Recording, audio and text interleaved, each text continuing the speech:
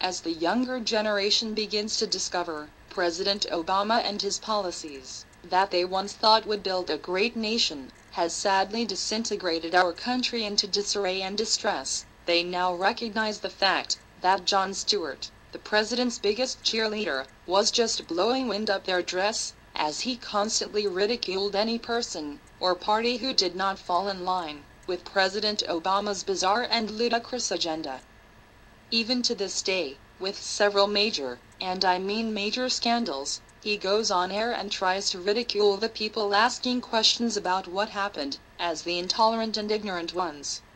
After several years of this charade, the younger people have finally wisened up, and has decided to ignore this buffoon, and change channels. Although it took them a long time to realize he was nothing more than a puppet for President Obama, I guess it is better late than never for them to come to their senses and realize he is a charlatan.